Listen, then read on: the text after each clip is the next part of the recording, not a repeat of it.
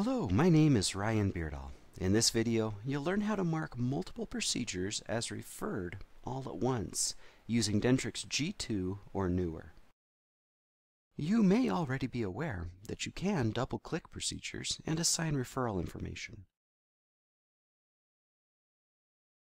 But when several procedures will need to be marked with either referred by or referred to information, you can save yourself some time if you first go to the File menu and then choose Set Related Referral.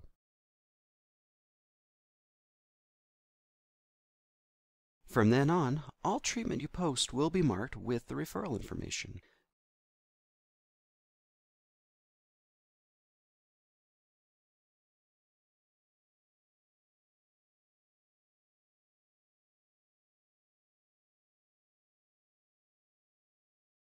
This will continue until you either select another patient, close and reopen the chart, or return to the File menu and Set Related Referral and clear the referral information. But what if the treatment plan has already been posted?